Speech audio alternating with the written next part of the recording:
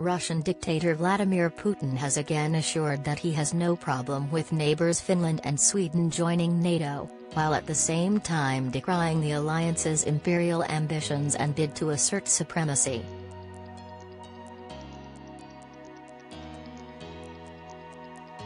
His remarks come as NATO formally invited Finland and Sweden to join the alliance after Turkey dropped its opposition, while also announcing it will boost troops on its eastern flank by almost 4,000 compared to March this year.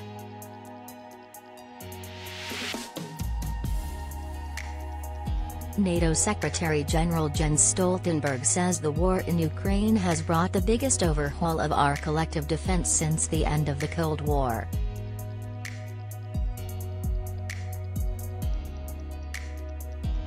But Putin put on an unconcerned air when speaking to reporters in the Turkmenistan capital of Ashgabat yesterday.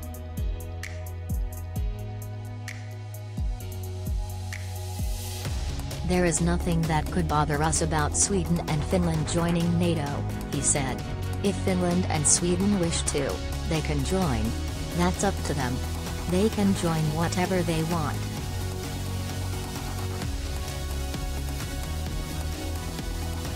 However, if military contingents and military infrastructure were deployed there, we would be obliged to respond symmetrically and raise the same threats for those territories where threats have arisen for us.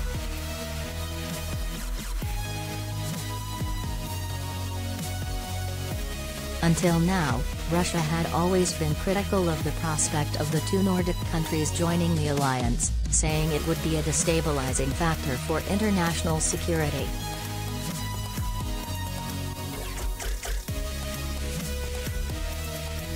Putin nevertheless condemned NATO's imperial ambitions, accusing the alliance of seeking to assert its supremacy through the Ukraine conflict.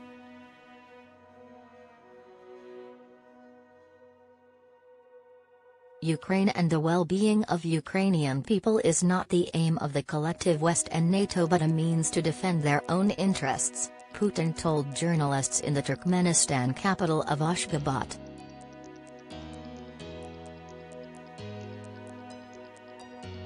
The NATO countries' leaders wish to assert their supremacy, their imperial ambitions, he added.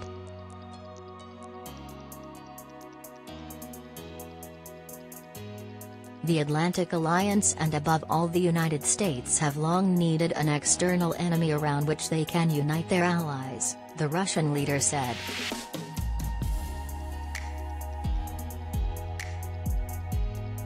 Iran wasn't good for that. We've given them this opportunity to gather the whole world around them.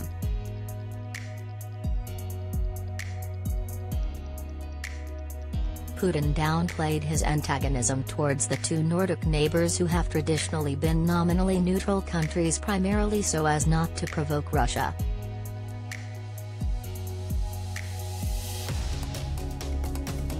"We don't have problems with Sweden and Finland like we do with Ukraine," Putin told the news conference.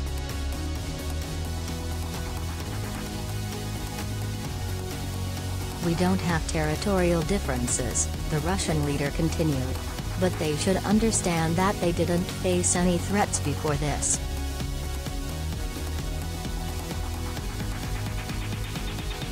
It is likely that Sweden and Finland don't see it that way, both deciding to apply to join NATO after Russia launched its military invasion of pro-Western Ukraine on February 24.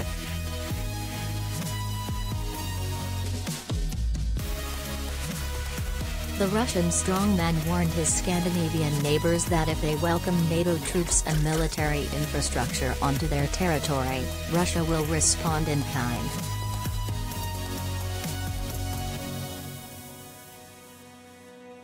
He said that his country will have to create the same threats for the territory from which threats against us are created.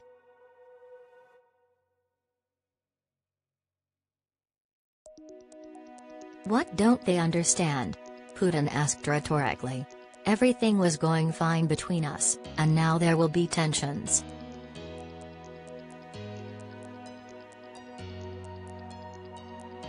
The Russian leader was in the Turkmenistan capital of Ashgabat for the Caspian summit of leaders from autocratic Azerbaijan, Iran, Kazakhstan and Turkmenistan to discuss topical issues of cooperation in the Caspian Sea.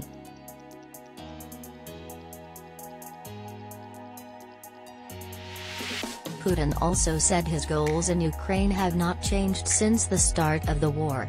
He said they were the liberation of the Donbas, the protection of these people and the creation of conditions that would guarantee the security of Russia itself.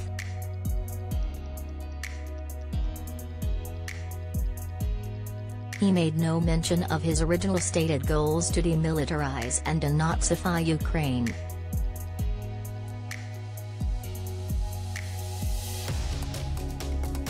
He denied Russia adjusted its strategy after failing to take Kyiv. As you can see, the troops are moving and reaching the marks that were set for them for a certain stage of this combat work. Everything is going according to plan, Putin said added.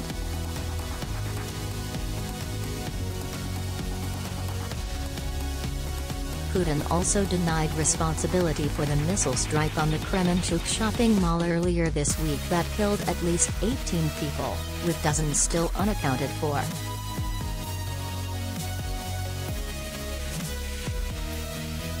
Our army does not attack any civilian infrastructure site. We have every capability of knowing what is situated where, Putin said.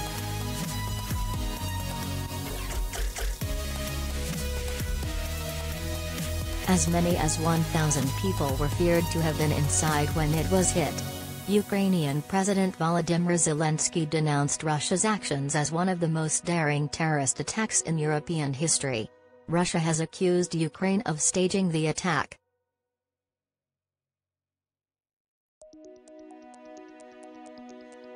Igor Konashenkov, a spokesperson for Russia's defense ministry, said its military fired a high-precision air attack at hangars where armament and munitions were stored, and the explosion of those weapon caches caused a fire in the nearby shopping mall, which he said was non-functioning at the time.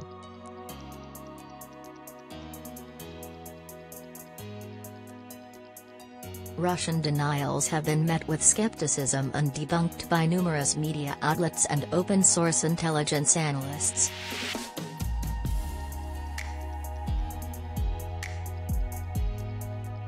There is even video of CCTV that shows a large missile hitting the mall at 3:51 p.m. on Monday.